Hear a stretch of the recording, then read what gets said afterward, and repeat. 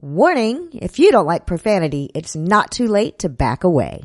This week's episode of The Scathing Atheist is brought to you by the new line of bed linens for Orthodox Jewish newlyweds. Glory Holy Sheets. Are you a Hasidic man who finally gets to put his P in a V? Want to make sure you don't have to see the rest of your wife's body? Are you more of a girth man than anything else? Then we've got the unmixed threads for you. Glory Holy Sheets. Pre-bloodstained for the length impaired. And now, The Scathing Atheist. Hi, this is Anna Finley. I don't have a book, I don't have a blog, and I literally record this down by a busy street. If you're hearing it, it means that Noah is completely out of Farnsworth quotes. He needs your help to remind everyone that we did, in fact, evolve from filthy monkey men.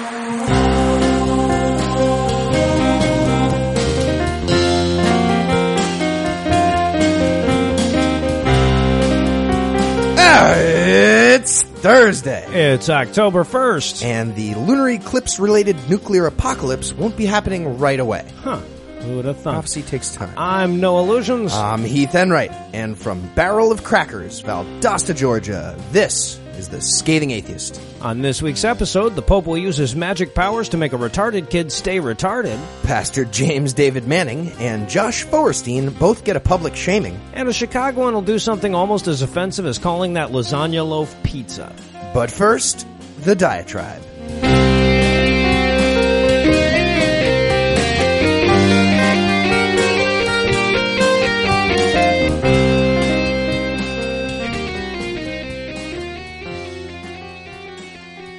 Well, damn it all to hell, I wanted to do a diatribe about the Pope visiting America this week, but I just can't find a lick of coverage about it in the media. Yeah? Keep doing searches for anti-gay, anti-trans, anti-abortion, anti-gender equality, anti-birth control, pro-exorcism, head of worldwide child rape cabal visits U.S., and I can't find a thing. And then, I started figuring, well, maybe it's just that the liberal sites aren't covering it. They don't usually buy into the religious shit as much as the right-wing sites. So I started Googling pro-global warming, anti-gun, anti-death penalty, pro-immigration, anti-capitalist head of worldwide child rape cabal visits U.S., and still nothing.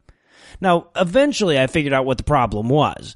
Apparently some moral icon that's a paragon of humanitarian virtue was also visiting the U.S. at the same time, and I guess he's also named Francis. So that's probably why the media was ignoring the Pope. I mean, that must be what happened, because the only other alternative is that media groups left, right, and center collectively decided to completely ignore all the heinous, malevolent shit the Catholic Church actually does under this Pope's leadership, and instead focus on a bunch of empty platitudes that in no way match the actual actions of said leadership. Meanwhile, Sepp Blatter's over somewhere saying, hey guys, I also believe in global warming. Am I forgiven now? I mean, when I looked the other way, it didn't result in kids getting fucked over and over again. And Josh Duggar's saying, well, yeah, some kids got fucked over and over again, but I never actively campaigned to condemn any, entire continents to a continued AIDS epidemic. Can I be forgiven too? The asshole hedge fund guy with the toxoplasmosis pill is saying, I touched a deformed guy once, hugged him and everything, and I've never encouraged any mentally ill people to seek out witch doctors instead of psychiatrists. And the dentist that shot that line is saying, well, I also don't think that people should starve to death. Plus, I haven't personally funded any national anti-gay marriage referendums in the Balkans. Yet somehow this asshole drops in, he tosses out some of the most banal platitudes you can imagine, and all is forgiven. The U.S. media becomes a fucking special ed teacher, praising him for thinking humans should live, and refugees should have homes, and hungry people should have food, and political parties should just work together. He has the exact same talking points as a fourth grader in a beauty pageant, and yet even the progressive media is patting him on the back for using the potty like a big boy. How about one fucking reporter says, excuse me, your popiness, but recent reports strongly suggest you guys are still transferring child rapists to third world countries and then shielding them from prosecution. Is there a more evil thing that an institution can do, or is that the most evil thing? And look, I understand the concept of the bar being lowered here. The last pope couldn't go 3 days without condemning the Armenians or something. So this is, kind of like when Obama got the Nobel Peace Prize for not being George W. Bush. it's not unprecedented, but still, at a certain point, the honeymoon is supposed to end, right? At a certain point, we're supposed to look at what the Pope's actually done about child rape and mob money laundering and equality within the church, see that it's nothing, and then stop licking his balls over choosing to have lunch with homeless people rather than congressmen. I mean, who the fuck would rather eat with congressmen than homeless people? At least none of the homeless people stole his glass. But consider this. The Pope has absolutely no ability to make a real difference in things like climate change, world hunger, and the Syrian refugee crisis. I mean, okay, maybe a little difference. He can rally a few hearts to the cause or whatever, but when it comes down to it, the effect he can have on it is about the same as the effect that Angelina Jolie could have. But unlike Angelina, he has full autonomy to fix the problems in his own fucking church, and he's done nothing of substance. Nothing on the child rape pandemic, the money laundering shit, the misogyny, the homophobia. The actual thing he's in charge of is a den of the worst kind of criminality imaginable. I mean, sure, they stopped torturing people to death a few centuries ago, and they stopped hiding Nazis once they ran out of Nazis that needed hiding. So this is probably the least immoral the Vatican has ever been, but that's a pretty easy bar to slither over. Meanwhile, the asshole who won't even turn child rapists over to the police is going to come lecture the U.S. Congress on how to govern? Dude, fuck you. Your country is 1/230th the size of Disney World, and everyone has the same religion. What the fuck do you know about governance?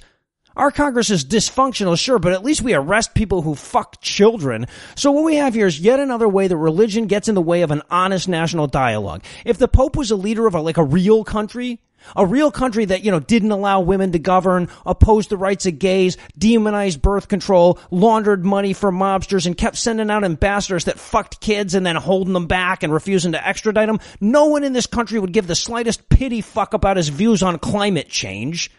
This man is at the head of one of the most morally reprehensible international institutions in the world and has done nothing substantive to change that fact. You know what? He's impaneled people to offer recommendations, to form committees, to advise encyclicals and shit. But as the Joseph Wesolowski case proved, even now their current policy on kid fuckers is to sneak them out of the countries they're accused of fucking kids in under the cover of darkness and then protect them from punishment until they die. That is their current active policy. And yet this motherfucker is trying to tell the rest of the world how to be ethical. But of course the national media isn't even paying lip service to this hypocrisy because Jesus. They must figure that these poor Catholics have had so much bad press, and now it's their responsibility to balance that out with positive coverage instead of dwelling on the present. But you take away the fact that they, have to kiss religion's ass and stuff, and you realize that they're praising NAMBLA for the great job they're doing with the highway they adopted.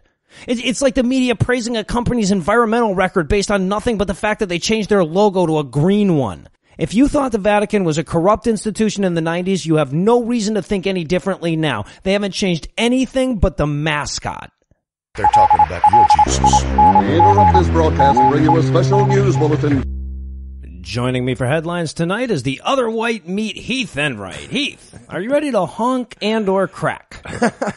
No, but promise to be slightly off time all night. Oh, okay. Terrible rhythm. White Geeky enough. Snapping. So, quick programming note before we get started. I'm playing through a bit of an injury this week. I cracked a rib a couple of days ago, and it hurts like fuck to take a deep breath or laugh. So, if it seems like I'm talking a little slower this week, taking a lot more breaths, that's why. Also, Heath, do me a favor, try not to be funny tonight.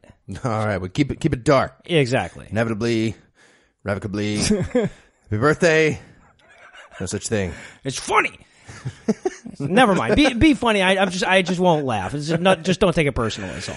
In our lead story tonight, from the Walker Hooligans file, hundreds of faithful Muslims dedicated to the religion of peace were killed last week, and hundreds more were injured when a human stampede erupted in Mina, Saudi Arabia, just outside of Mecca.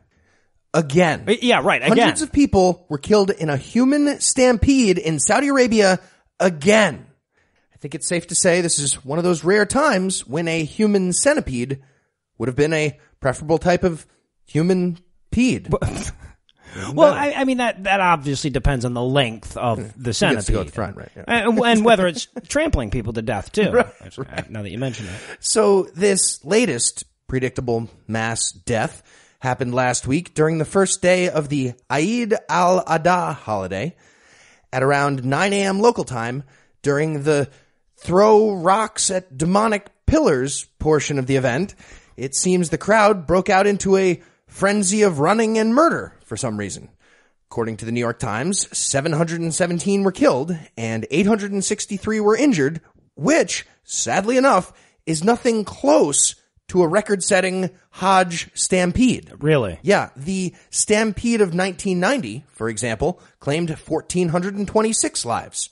And apparently local leaders see this as a victory of some sort. They kept that annual stampede fatality number below 1990 levels ever since, and they're damn proud of it. Wow. Great job. And think about how much this doubly sucks for the people who would have gotten into Muslim heaven if only the stampede happened on the way back. Right? You know, they're sitting up there like, okay, Shahada, check. Daily prayer, check. Starting yourself all day for a month every year, check. Sharing is caring, check. Completing your... Oh, shit. Dude, so sorry. So sorry. Proto-mortar for eternity for you. Worst case scenario, yeah. So you might be asking yourself, if this is a regular occurrence for them, why do they reschedule it every year? Well, great question. As it turns out, one of the big rules in Islam, the Hajj rule, actually requires that a religious stampede convention be held in Mecca annually. Yeah, it's a pillar. And it further requires that every Muslim person in the world try to attend this bloodbath at least once. In other news, Saudi royalty continues to make about $8.5 billion a year thanks to their thriving mandatory tourism industry. Huh. Unrelated. What are the odds?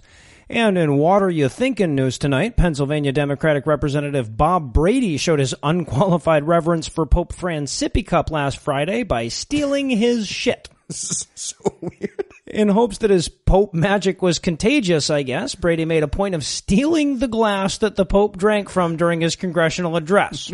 When asked what he planned to do with the glass now that he had it, Brady answered, quote, definitely something less creepy than fucking it, end quote.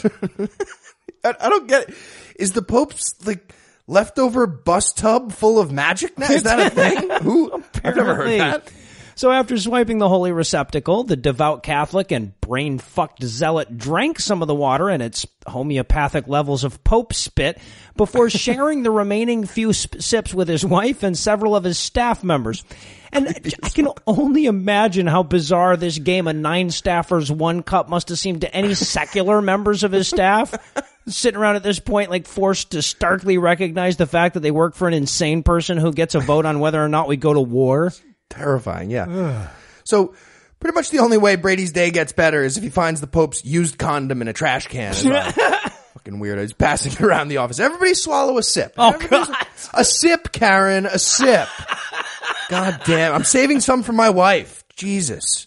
Be an asshole. And just in case this wasn't certifiable enough yet, I should also point out that Brady saved a bit of the remaining water so that he could, I shit you not, sprinkle some on his grandchildren. Maybe it's good he didn't find the condom. When asked by the media if he thought that doing shit that teeny bopper Zayn Malik fans would find creepy and over the top should disqualify a person from high office, low office, and operating a fork without supervision, everything, right. Brady grunted angrily at reporters while his chief of staff desperately tried to convince him that getting bit by radioactive spiders isn't all it's cracked up to be. And from the real-life Uncle Ruckus file tonight, according to my Google alert, we have a story about Pastor James David Manning. Hooray! You may remember him as the guy who had the scoop on Starbucks selling gay sperm lattes. How could you forget? Or perhaps from his description of semen as the cream of the blood by which homodemons can be transmitted on restaurant upholstery. Again, how could you forget? Or perhaps from my favorite one, his vow to personally hunt down lesbians through the streets of Manhattan on a flaming chariot drawn by Pegasus ninjas. Yep. Well, that guy had to deal with a well-deserved protest outside his church last week, and he decided the best response would be to walk outside during it and deliver a 5-minute hate speech meltdown rant. And it was glorious. For those who haven't already watched the video, here's a few highlights for you. He starts out, quote, "You are racist as well," end quote. So, yeah, weird way to lead off, admitting you're a racist. Anyway, from there, he threw out several homophobic slurs and continued, quote, I declare the blood of Jesus against you. You are demon possessed. You stop the demons now. Stop the demons now. Stop the demons now. End quote. And as you got to watch this video, because as he's screaming about men's buttholes and Lesbos and stuff. Literally those words. Yeah, exactly. I'm not paraphrasing or anything. You can see that there's people who are just, they're not part of the protest. They just have to get to the 3 train on MLK or whatever. And they are cracking the fuck up. Really made me miss New York. You don't see, because if this happened in Valdosta, he'd be screaming this and all the protesters would be going, yeah, no, he's got a point. Lesbos and. Yeah. So. Then it went on like he forgot what was happening entirely, and I think he just started listing titles from his secret porn collection. He's, all you dung eaters, your breath stinks of another man's butthole. No salvation for butt lickers, no salvation for butt bangers. Thy kingdom come clean, coming on Jews, coming in pews, coming in cars with boys, and of course, all cups filled with pearly white cum lattes. Happy Scrappy. And Happy Scrappy Hero Pup, of course. And then he closed it out by channeling that famous Christian boxer, Muhammad Ali. Quote, I am the champion. I am the greatest preacher and defender of the word of God. Hallelujah, hallelujah, hallelujah. Now all of y'all go to hell. I am the greatest. That's really what he said. Exactly. And the most incredible thing about the video is that Atla Ministries uploaded it. This is on Pastor Manning's channel. This was not like the protesters saying, hey, look what a crazy ranting homophobe this motherfucker is. This was Pastor Manning saying, watch me school these people and their homo butt demons. Winning. He was proud of this. Very proud. Yes. And in surreality television news tonight, television show whose name needs a citation, Ecuador's Got Talent, is under fire from atheist voices around the world after 3 of 4 hosts got all butt shitty with a contestant who dared to realize that God was bullshit. After self-taught 16-year-old vocalist Carolina Pena finished her audition, she waited for the judges to critique her skills, and then continued to wait for that for 5 minutes while 3 ravenous bigots bitched at her for failing to credit the skills she worked so hard on all by herself to an imaginary sky emperor. This is unbelievable. How the fuck is this relevant to a singing contest? Right. It was a great song choice. Love the way you broke it down during the bridge. Speaking of which, I'd like to hear your thoughts on the irreducible complexity of the bacterial flagellum. What are your thoughts on that, 16-year-old girl? So after Judge Maria Fernanda Rios asked Pena if she was religious, the wholly inappropriate sermon of bitchery was just unleashed. Judge Wendy Vera offered what sounds to me like a thinly veiled threat of discrimination when she answered that Pena should believe in God because it's through God that you win contests like this. She was also told that she was too young and spoiled to realize how important God is, that she could never reach her full potential without him, and that eventually she'd grow up and realize that atheism is stupid. And they were fucking dark about it. They really were, completely ridiculous. Yeah, good luck when you get face cancer in a few years. You don't have any delusional defense mechanisms to fall back on. I mean, I'm not saying I hope you get terminal cancer when you're 19, but you probably will. You probably will. This is a kid's show, and I'm being appropriate. Apparently.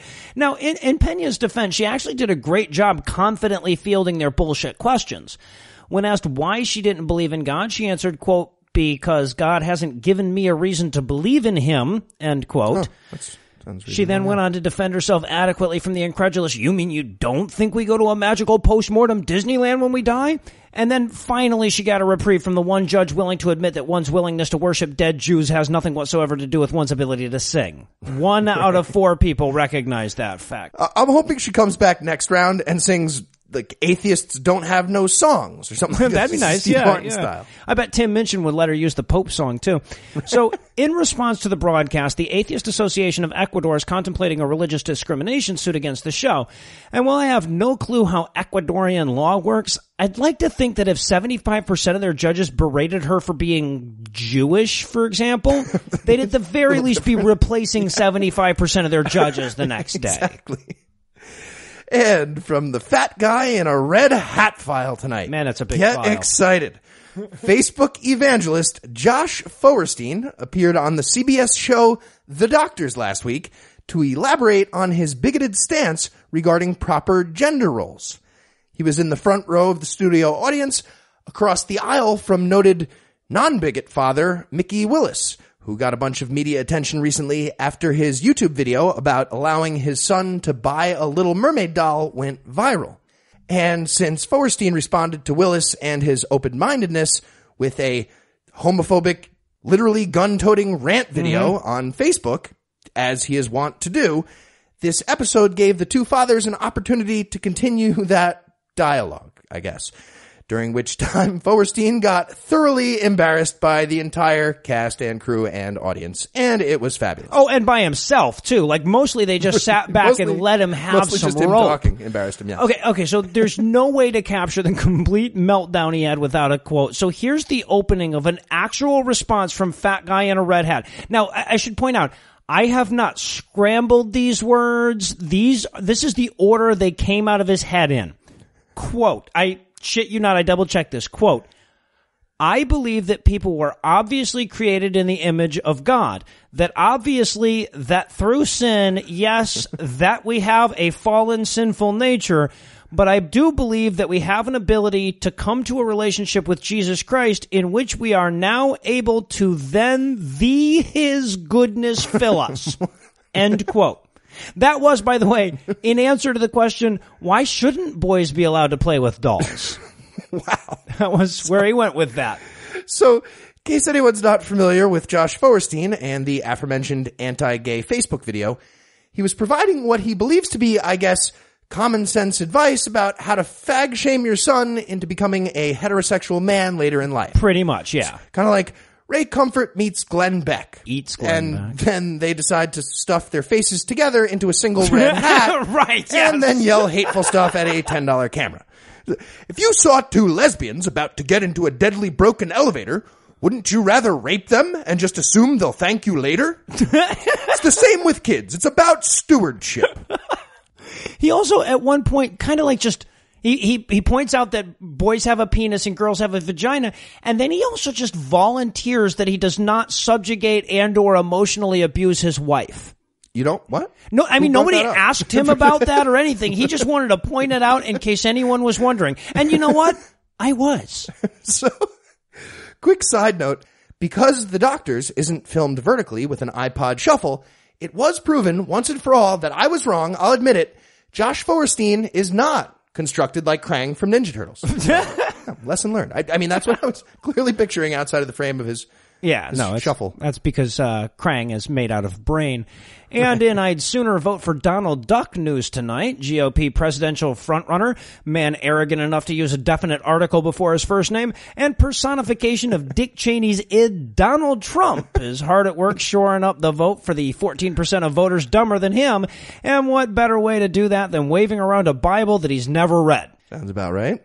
During a speech last Friday at the Values Voter Summit, Trump sought to enhance his Jesus cred by showing the audience that he did indeed own a Bible that his grandmother gave him when he was a kid, which is true of almost every American that has a grandma. I mean, that's true of me, and I ran out of grandmas years ago. So, yes, Donald Trump, you're at least as Christian as the guys who say fuck Christianity for a living. Well done. Well done. It's like Dan Snyder going to a press conference. Yeah, my NFL franchise is named after a horrible ethnic slur. And yes, I still completely refuse to change it. But look at this dream catcher my dad did. Right, Ooh. yeah, might as well be. So using his characteristic free association speaking style, Trump rambled about a number of random topics before throwing the value voters some red meat by suggesting he would enact a law forcing store owners to say Merry Christmas. According to the world's foremost cranial weasel balancer, quote, you go to stores, you don't see the word Christmas. It says Happy Holidays all over. I want to see Merry Christmas. Remember that expression? You don't see it anymore. You're going to see it if I get elected. I can tell you that right now. End quote. Okay, scumbag, up against the wall. Did you sell this nice lady a bottle of water? Yeah.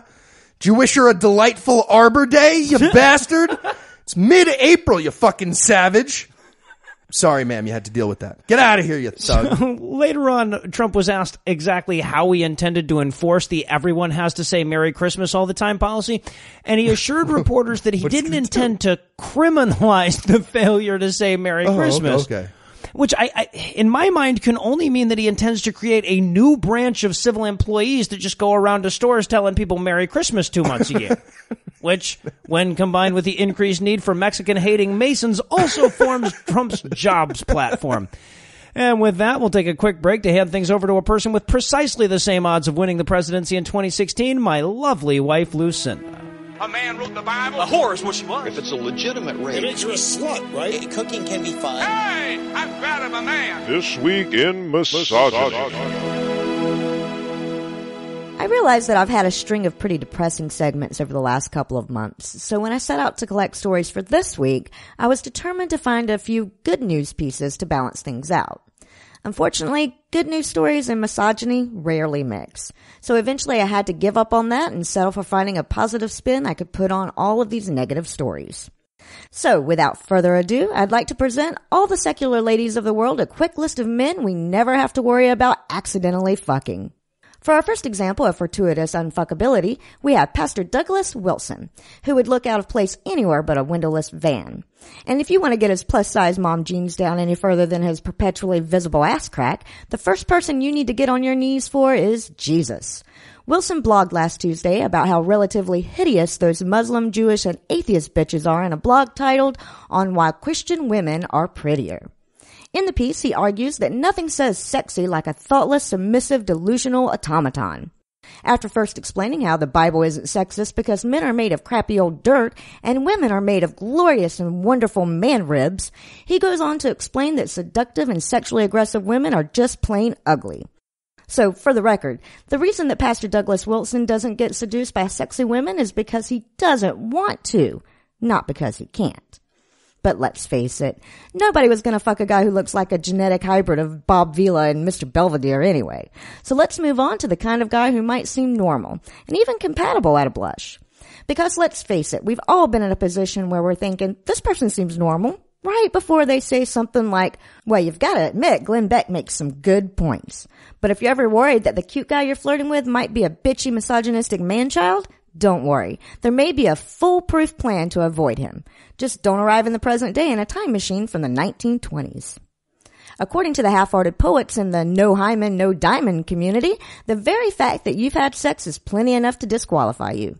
So if you get soaking wet over pillow talk like, the average American woman is an attention whore who rationalizes her promiscuous behavior with her other slutty friends, has no goals or ambitions, has no personality, and has her head stuck up her ass, sorry ladies, the Lothario who wrote that likes his vaginas like he likes his action figures, still in their original packaging. And last on our list of people everyone should be thankful they're not fucking is, of course, the Pope.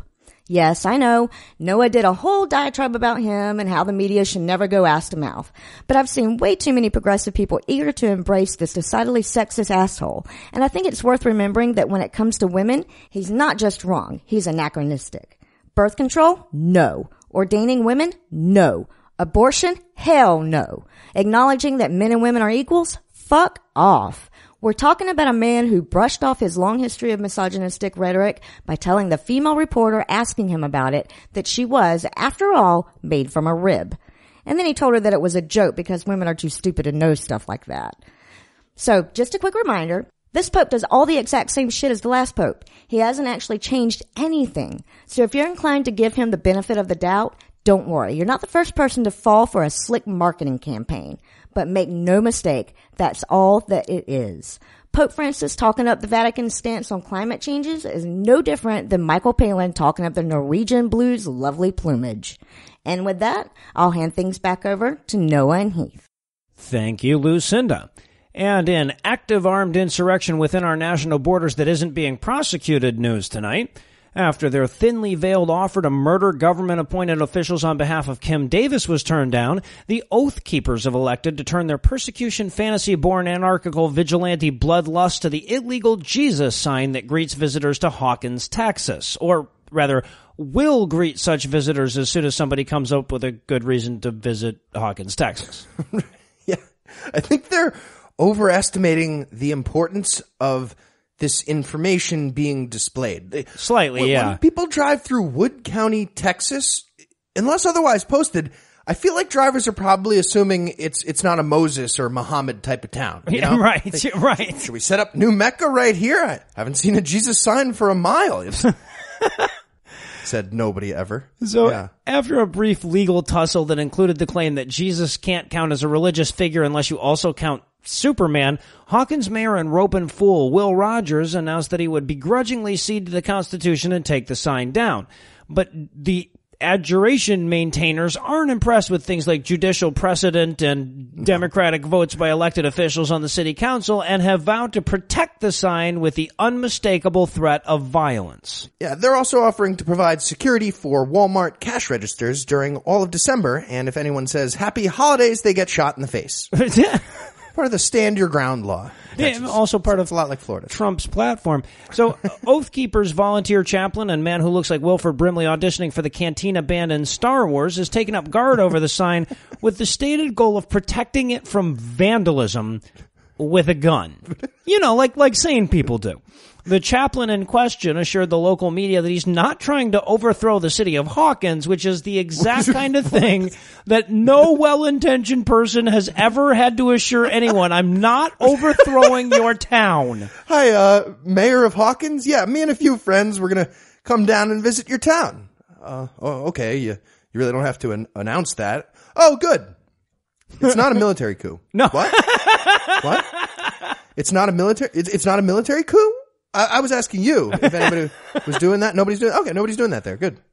Oh, and by the way, I should mention for the record that I know it's figuring down in the modal nodes. I just figured, more people would get the reference if I was less specific about the Cantina band. So you don't need to send an email to me. We would have. Good job. You're going to anyway, but you don't need to. And finally tonight, from the Art Imitates Death file, demonstrating the need for better versions of itself, the Passion for Freedom art exhibition in London, allegedly dedicated to freedom of expression, decided to censor itself before the opening last week and remove a piece that depicts Islamic fundamentalist rodents in a negative light. What? Somehow that's controversial, I guess. Apparently, yeah. Well, now, in their defense, they didn't have enough Ds for the muted Passion for Conditional Freedom art exhibit. They had to shorten it. So it's like the tweet thing from before. So the piece in question is called ISIS Threaten Sylvania by an artist named Mimsy, and it shows squadrons of jihadist-looking mouse figurines holding assault rifles next to peaceful groups of like rabbits and hedgehogs trying to mind their own business and hopefully not get murdered for being anything but Sunni Muslim. Or for being Sunni Muslim but doing it slightly wrong. Right, yeah, exactly. According to the artist's description, the armed group is called, quote, MISIS, oh, that's a cute. fundamentalist Islamic terror group threatening to dominate Sylvania and impose their hardline version of Sharia law, end quote. So it's a perfectly accurate diorama of current events, except with rodents instead of people. Banned from the exhibit. Well, right. And it's also, by the way, a brilliant bit of artistic expression. I mean, that's the real shame of this. This isn't like Pamela Geller hate speeching her way into notoriety. This is a piece of art that transposes sort of the idyllic ignorance of a Western world that is relatively unthreatened and therefore tolerant of Islamic extremism. In other words, the exact kind of thing that we want free speech protecting. If Mimsy had been one neuron more clever, the seventh diagram would have shown a bunch of rodent cops carrying an offensive diorama out of an exhibit. That'd have been meta. Right. So it appears the event organizers decided to abandon the entire purpose of their exhibition. Apparently, yeah. After local police informed them that the price of security would be raised significantly from the original agreement if the so-called potentially inflammatory content wasn't pulled from the show.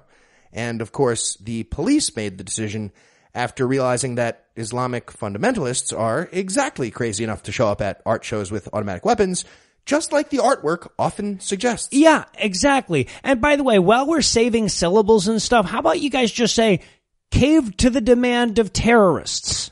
That would do it. Or maybe even pre-caved if you want to be super specific. So, for all the violent Islamic fundamentalists out there listening, we've got a lot of them. I got a friendly suggestion for you. Instead of trying to murder people at art shows that you find offensive, maybe you do nothing. Or maybe make some of your own artwork. There you go, fine. In fact, a team of jihadist mice makes a great premise for children's TV shows that you can fill with radical Muslim propaganda. I wonder where we're going with this. Yeah, where might we go? I don't know. But, again, I prefer they do nothing. I prefer the do nothing idea. That's a good one, yeah. Ideal. But peaceful brainwashing would be a very small step in the right direction at the very least. And we are here to help. Just for you guys, we're going to put 30 seconds on the clock. That's what was about to happen. I knew we would. Ideas for the Islamic fundamentalist kids TV show. Go. Okay, well, I guess they could do like a reboot of the Flintstones, but that's more of a geopolitical goal than a TV show. So how about Tala Bananas in Pajamas? That'd be adorable. Absolutely. All right. What about the anti-Semite Morphin Power Rangers? I kind of want to see that, actually. The fight scenes would be awesome. Or maybe Fatwa Albert. Hey, Bill Cosby needs work. They love misogynists. It's a match made in heaven. Nice. What about the Shariel Ghostbusters? Oh, no, see, I was thinking Sharia the Teenage Witch. Of course, that would only last one episode. They would kill her, but it could be a solid episode before the honor killing at the end. Maybe Boko Harampa Room? Kind of like illiterate rainbow. Yeah. No reading rainbow. 3, 2, 1, Farrah contact. Yeah, there you go. Maybe Bill Nye the Hellbound Infidel. It's really a translation. What about Sunni Tunes? The Bugs and Gaddafi show. Which, by the way, led to former sponsors, the Palestinian Tune Adventure Show, and also Iranimaniacs. That's right. I remember the songs. How about Where in the World is Malala Yousafzai? Seriously, we want to shoot her in the head again. Really, we're looking again. What about Schoolhouse Rocks? Co-ed Muslim style. Oh, wow. It's their thing.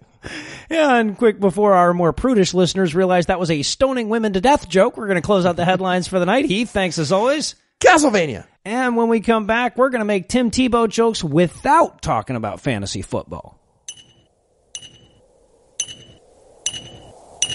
Wow, it's a thirsty workout here. Sure could use one of those magic water rocks. You remember? I hit my stick against the rock and suddenly there's water, the magic thing. Yes, Moses, I remember. Because, right now be a great time for that. Here I am in the desert. I'm carving all this shit into all these tablets. It's exhausting. Okay, maybe later. Too much work to do at the moment. Maybe later. Yeah, about that. What about that? Well, I was thinking about it last night, and, you can create universes from the void and make complex biological life from dirt and stuff. You bet your ass I can. Yeah, it just seems like there's probably a more efficient way of encoding your laws to humanity than me chipping them out on a giant stone tablet. I mean, what do you mean? Well, this is going to take, I don't know, like 40 days at this rate. Just seems like you could immaculately hand me some kind of scroll or something. Just wait a minute. Are you saying that you don't like laboring for your Lord? No. It's not that. It just seems like, we've got a 4-decade journey ahead of us, and these Jews can't go a month without worshiping a golden calf or something. This just doesn't strike me as the most productive use of my time. I see. You have kind of like a prophet. Better things to do than transcribe the laws of God. Well, kind of, yeah. But also, look, I'm a bit of a Butterfingers, and if I drop these things, bam, million pieces. Whole thing was a waste of time. I'm a scroll, on the other hand. Look, I want oversized stone tablets. I've thought this through. It's going to look awesome when you come down with one in each arm. Plus, I like to watch you get all wet and sweaty. What? I mean, because of your devotion. I like to watch you labor in service of your Lord. Okay. Servicing your Lord. What? Nothing. All right. That was weird. Well, I've got the whole preface and everything ready. So, how many commandments are we doing?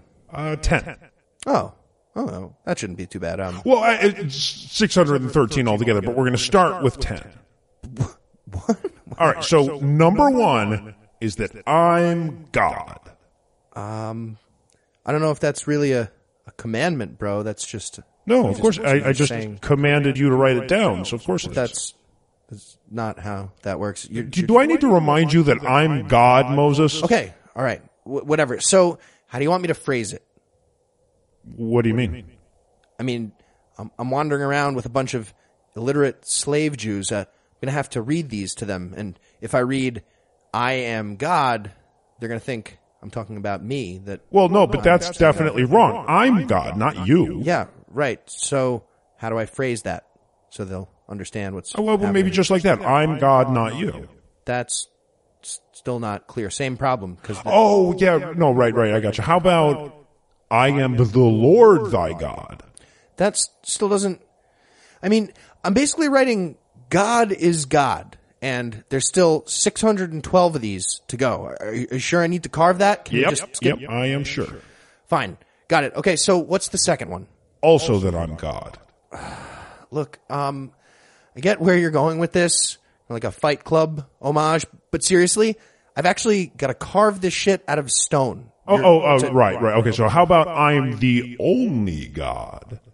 Well, that just seems like a weird thing to have to say if it's true. Write it. Fine. Number 1 and number 2 are the same thing, and they're not commandments, but fucking whatever. Let me guess. Number 3 is also that you're God? Yeah, I was thinking about that. No, but how about thou shalt not make any graven images? I thought a lot about that one. Okay, you want me to engrave that? Yeah. Mm-hmm. Why? No reason. What else you got? You know what? I don't like people saying my name when they're pissy. So how about that? Don't say my name when you're pissy is the next one. That's the next most important thing you can think of for commandments. Yep. All right. Got it. Number 5. What do you want for number 5? Okay. I feel like every seventh day should be dedicated to me. Don't you? Like a me day every seventh day? Put that one down too. Fine. And then maybe something about how you should be nice to your mom and dad because, even when they kick you out of their garden and condemn your generations to an eternity of suffering, that's no reason to be all shitty with them. Right? Am I right? Are you sure you don't want to put, I don't know, some, moral stuff in there? Like moral codes of any kind? Just like what do you mean? I don't know, not killing people or not stealing stuff. Sure. That could be number 6 and 7. Oh, sure. Okay. Or actually, you know what? I have not mentioned anything about not fucking yet, and I hate it when you people fuck. So put that first. Something about not fucking. First, you put that before the murder thing. You want me to put not fucking before not murdering? Well, fine, whatever. You do the murder thing, then the not fucking, then the whatever the other one you said was. Not stealing. Right? Yeah, whatever. And then maybe not lying. Hey, dude, slow down. These are my commandments. Sorry, it just seemed like you could use some help brainstorming. No, I'm fine. I've got this. All right, fine. What's the 9th one? Not lying, but that's already what I was. I mean, I had already thought of that, and I was going to say that before you mentioned. Yeah, it. sure. I'm sure you thought of that already. So, okay, so you got one more in your top 10 here. 3 more. Okay, I've already got 9. You said we were starting with 10. We have 9. No, you have 7 by my count. I have them right here. I can read them back to you. Do you remember the locusts, Moses, and the boils in Egypt? Okay, so that's 7. What else do you want? Not wanting other people's houses should probably be on there. That's pretty important. All right. Not sure it makes my top 10, but okay, whatever. And then maybe not wanting other people's wives too. That's pretty good. You maybe want to roll those 2 into 1? We could just... Can you do it combine like those? kind of like so it seems like maybe it's one and maybe it's 2 different ones? Could you do it like that? Yeah, that wouldn't be weird. Okay, so you have 1 left, right? We can agree that. Yeah. Mm-hmm. Okay, so what are you thinking for the last one? Last one already. Oh wow, a lot of pressure to make this a good one, huh? Yeah. Wouldn't want to fuck up this list. So how about not wanting other people's donkeys? You want a second to rethink that one? No, I'm pretty sure I nailed it. You could all of the stuff that other people might want. You could put all of that in there, but lead with donkeys. Okay. I was thinking not raping or something like we haven't covered that. You don't like raping? I do not. I feel like it's morally reprehensible. Are we not? Oh yeah, no, yeah, we are, of course. Oh, by the way, for entirely unrelated reasons, I'm going to have to kill you before you reach the promised land and promote Joshua to your old job. What? Joshua? Seriously? It's like complicated God reason stuff. Now, let's get back to work. We haven't even gotten to not grabbing people's nuts when they're fighting. So, a lot of important shit yet. It occurred to me a couple of weeks ago when I was researching a story about the Bring Your Bible to School Day that in a lot of ways, all of these right-wing Christian groups meld together in my mind. I found myself thinking, focus on the family. That's not the Brian Fisher one. Is that the Josh Duggar one? No, wait a minute. Is that the Pat Robertson one? And then it occurred to me that if, after nearly 3 years of closely following the religious news cycle, I can't keep all these constitutionally dubious tax-exempt right-wing Christian political lobbying organizations straight, it's gotta be damn tricky for the casual consumer of the news. And with ambiguous and anodyne names like Focus on the Family, the Family Research Council, the American Family Association, the Alliance Defending Freedom, the Vague American Center for Vague Law and Vague Justice, and the Council for National Policy, one could be forgiven for thinking that the inability of the average American to distinguish between them, or glean any knowledge whatsoever of what they do from their title, is more of a feature than a bug. Clearly. So over the next couple of months, Heath and I will be highlighting a few of these organizations in an effort to shed some light on a bunch of assholes that would rather not be exposed, and then dig deep into them to find out what kind of shit they're hiding deep within. And as much as it sounds like I'm talking about anally raping Christians, I'm not. Oh, okay. He's not. No. So we'll start this off by asking, what the fuck is Focus on the Family? Oh, so now you're doing the echoey thing. And it feels good. No, yeah, Enjoyed okay. it. That's good. I mean, normally I do the echoey thing, but it's not like my apology thing. Accepted. Focus on the Family was founded in 1977 by psychologist and evangelical lunatic James Dobson, with the stated goal of promoting interdenominational cooperation toward socially conservative issues. Dobson would then go on to found the Family Research Council as well a mere 4 years later. Which is the Duggar one. That is the Duggar one. And that one also has the exact same stated goal. Now, Focus on the Family dubs itself a parachurch organization, which basically means an organization that gets all the tax-exempt benefits from churchdom without the bothersome encumbrance of actually having a church. Instead, they seek to organize within churches with the message that it doesn't matter if they can agree on basic fundamental doctrines of their shared faith, as long as they can agree that fags are bad and zygotes are good. So with an annual tax-exempt revenue of over $100 million a year, the group that exists almost entirely to organize people for political purposes is staunchly against premarital sex, unless, of course, you're fucking the establishment clause. Yeah, I mean, in a lot of ways, Focus on the Family is like the bizarro Scathing Atheist. I mean, they promote Christianity. We promote reason. They have a lot of money. We do not. We pay taxes. They do not. They suck badger nuts. But we have no policy on that. No stated policy, no. And you could very literally swap out the for and against titles on their stated values, and you'd pretty much have my exact list of political priorities in order of importance. Right. Well, they never explicitly state that they're against masturbation, but they say pornography is no good, and that's close enough. So, yeah. Yeah. Right with you. Opposite. So, according to their Wikipedia page, in the for column, we have God, of course. Jesus' dad, by the way, to be clear. Yeah, that's that one. That one, yeah, exactly. Also, abstinence-only education, creationism, school prayer, traditional gender roles, whatever the fuck that means, corporal punishment, and straight adoption. That's right. Really? Straight adoption is one of the things they felt the need to come out in favor of, as opposed to the people who are against straight couples adopting. And in the against column, they have abortion, divorce, gambling, same-sex marriage, LGBT adoption. Right, yeah, because unambiguously implying it, that's just not enough. Not, right. Also, pornography, premarital sex, and substance abuse. I agree with these people on absolutely no things. None of the things, yeah. No common ground here. And by the way, I'm a huge fan of abortion. Maybe it's different for women, but I have a great time. You hang out in the waiting room, you crack a few beers, dudes slapping five, congratulating you, passing out cigars. It's great. These Focus on the Family people have no idea what they're missing. At least the men. It's a terrible list. Right. And like, honestly, if they'd come out in favor of that's what she said jokes, this would be the exact reverse of my list. Now, while they dabble their fingers in a lot of pies, the group considers their primary mission disenfranchising the gays, obviously. While they couch this in a lot of double talk about biblical definitions, Their continued silence on the issue of dowries, concubines, and virgin stoning is more than enough to betray the homophobia agenda. Yeah, they're also the founders of the ex-gay ministry Love One Out, which was later sold to another Christian organization and then later disbanded by the new owners, who then apologized for the 4 years of harm to the LGBT community that the group did under their stewardship. By the way, Focus on the Family has yet to apologize for the 11 years of harm the group did before the other guys bought it. Right. If you're keeping score. Of course, Focus on the Family's 501c3 status prevents them from directly endorsing political candidates, but they're Christians, so they endorsed Huckabee anyway and told the IRS to go fuck itself. And to their credit, the IRS went ahead and fucked itself rather enthusiastically. Yeah. Seemed to enjoy it. Like they wanted to do that anyway. Now, they're also notorious for misrepresenting the findings of social scientists in an effort to support their antiquated views on human sexuality.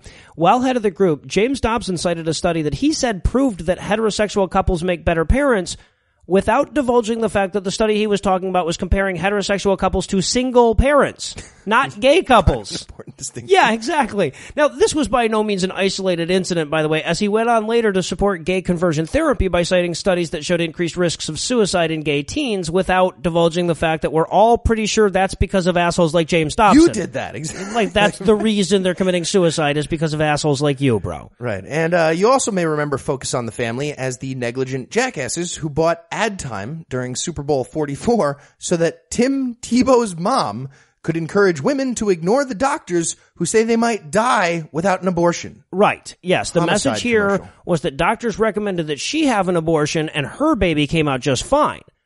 So before you abort, consider that you might be killing the future fourth-round Eagles quarterback who was cut in the preseason. Or Beethoven. You never know.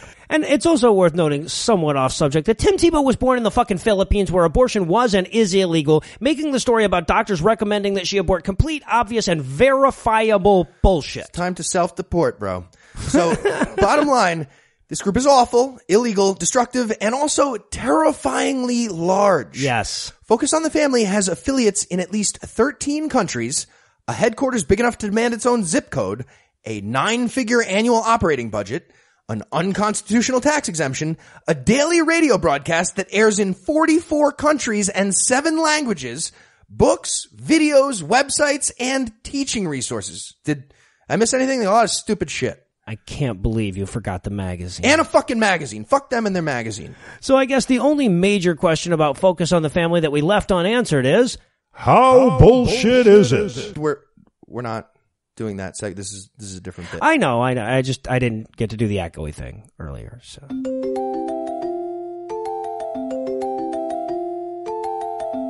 Run grab the youngins, folks. It's time for Lucinda Lugeons Bible Stories for Kids.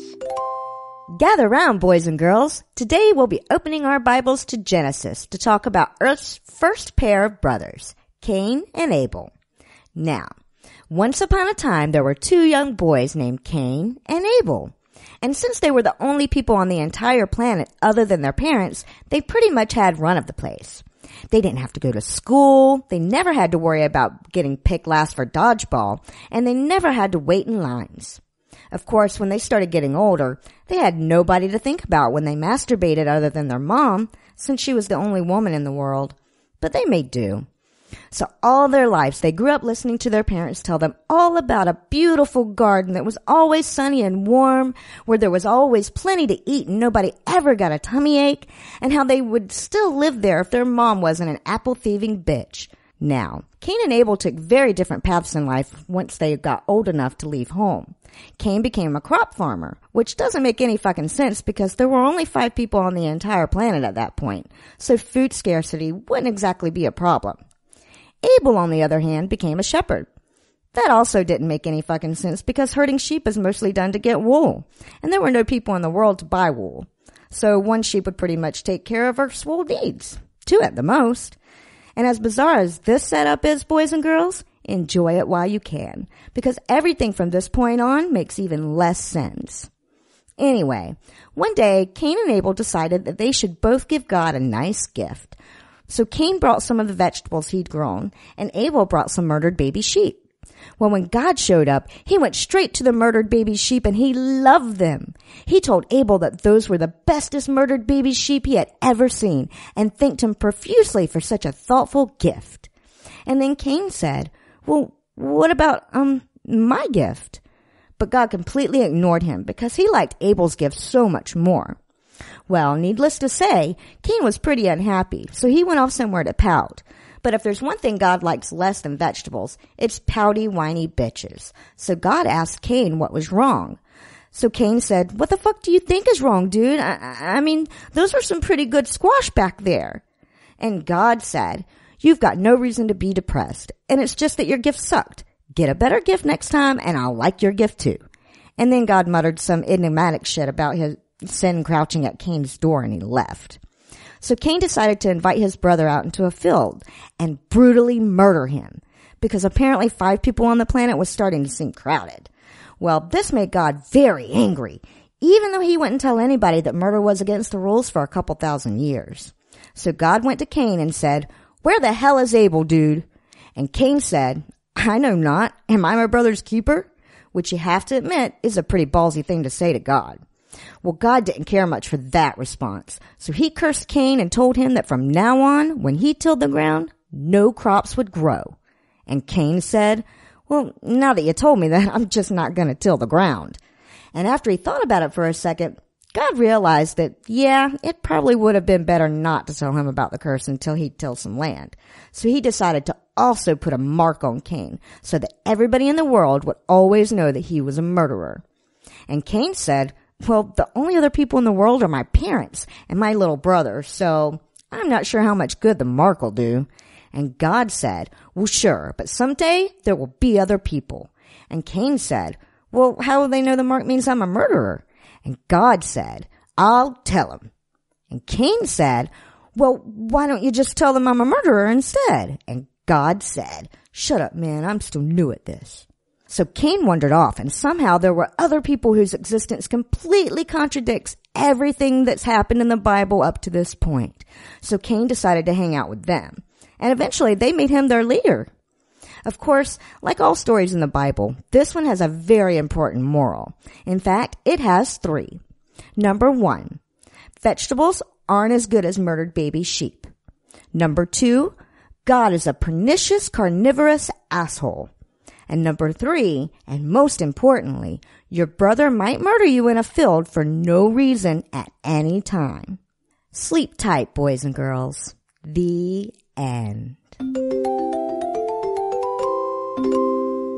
Before we walk into the light tonight, I wanted to give a quick shout out to the Central New York Humanist Association. They've got a screening of Chris Johnson's movie A Better Life coming up on Sunday, October 18th in Syracuse, and friend of the show, Chris Johnson, will actually be there for a meet and greet and a Q&A after the movie. So if you're in the area and you've been looking for an opportunity to meet up with some fellow godless heathens, this is a great opportunity. It's also a pretty damn good movie, so you've got that to look forward to as well. If you're interested, of course, I'll have a link on the show notes for episode 137. Anyway, that's all the blasphemy we've got for you tonight, but we'll be back in 10,022 minutes with more. If you can't wait that long, that's okay. You don't have to. You can check out a new episode of our sister show, The Skepticrat, on Monday at 8 a.m. Eastern, and a new episode of our sister show, God Awful Movies, on Tuesday at the same time. And, of course, you can always pick up occasional nuggets of Scatheism by following us on Twitter and or liking us on Facebook. You can also look for us on Instagram, but you won't find us there, so it's probably, you don't want to waste your time with that. Obviously, I need to thank Heath for being the polar opposite of Ken Ham. I need to thank my lovely wife, Lucinda, for being the antithesis of Kim Davis. I also want to thank the blogless, bookless Anna Finley for providing this week's Farnsworth quote. She's totally correct, by the way. I never have enough Farnsworth quotes, so if you'd like to promote your blog, your podcast, your YouTube channel, your Facebook page, or if you just, get a guilty thrill from hearing your own voice on a podcast, you can always send me an MP3. You'll find all the contact info on that contact page I keep telling you about. But most of all, of course, I need to thank this week's best people: Adam, Matt, Nate, Timothy, Elizabeth, Kimberly, Erica, and John. Adam, Matt, Nate, and Timothy, whose ejaculations are so powerful that NASA scientists had to rule them out before they announced the whole liquid water on Mars thing. And Elizabeth, Kimberly, Erica, and John, whose neuronal pathways are so busy their neurotransmitters have to carpool. Together, these 8 great primates have helped accelerate the debates we create when we state that religion should go procreate itself by giving us money. Not everybody has the solar radiation deflecting sexual magnetism it takes to give us money, but if you think you're up to the challenge, you can make a per episode donation at at patreon.com/Scathing Atheist, where you can earn extended editions of every episode, or you can make a one-time donation by clicking on the donate button on the right side of our homepage at scathingatheist.com. And if you'd like to help, but you need all your money for alcohol and drugs, you can also help us a ton by leaving us a 5-star review on iTunes or wherever 5-star podcast reviews are sold. And if you already did that, God Awful Movies could probably use another 5-star review or two as well. If you have questions, comments, or death threats, you'll find all the contact info on the contact page at scathingatheist.com. All the music used in this episode was written and performed by yours truly, and yes, I did have my permission.